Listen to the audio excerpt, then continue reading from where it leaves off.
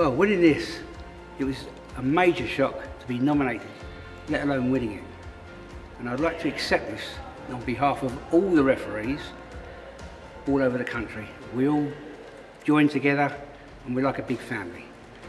It's a great honour because I've been recognised by my fellow shooters and nominated by my fellow shooters. And that's what makes it so special.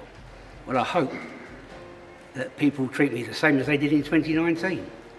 I like to treat everybody the same, regardless if you're a world champion or a complete novice. I will help you as much as I can. Everybody's very nice. I speak to people the way I like to be spoken to myself, and all the shooters, they're all happy. If they shot badly, they walk off my stand with a smile and say, I shot badly, but I enjoyed it. That's good, that's all I want. I'd like to thank David Tibbles for nominating me in the first place. I'd like to thank Scott Batchelor at Dartford for the fashion advice. Southdown Gun Club, Sean Miller, Greg Swan, Bob Clark, Tom Hicks, Jez and Arnie, my fellow referees, who we're very close, and all the grounds people, all the grounds owners that employ me.